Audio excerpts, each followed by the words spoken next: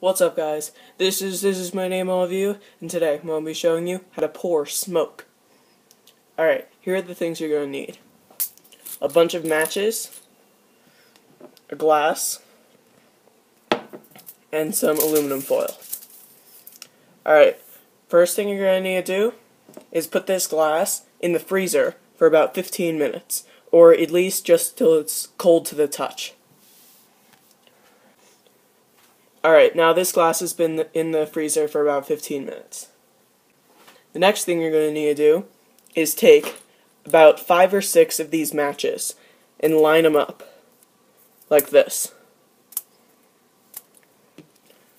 I'll do 6. And line them up like this, right there on the edge. I can move these out of the way.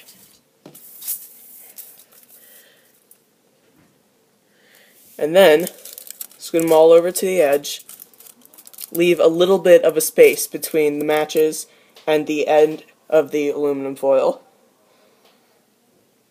and then start rolling it.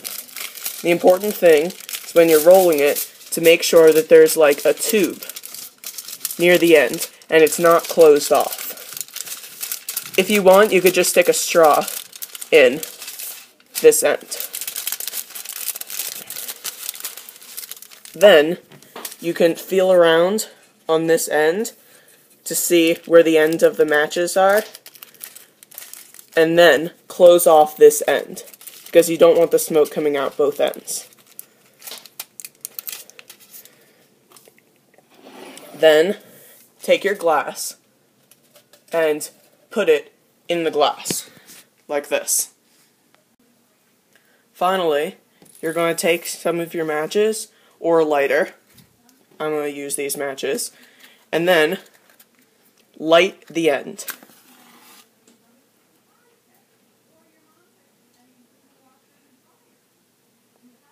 You just have to wait for the matches inside to light. This could take a few matches.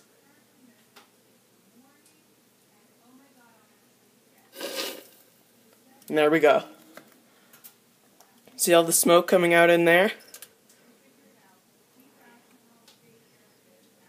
Wait for a little bit more to come out. Alright. Now, you can take another glass if you want, or just use the one. I'm going to go get another cold glass. Alright, now I have another cold glass, and I'm going to take the smoke, and I'm going to pour it in the other glass. Now, normal smoke doesn't pour like that.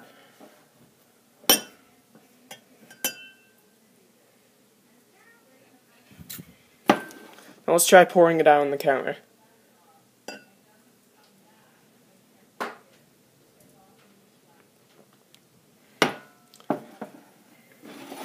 Thanks for watching, guys. See you next time.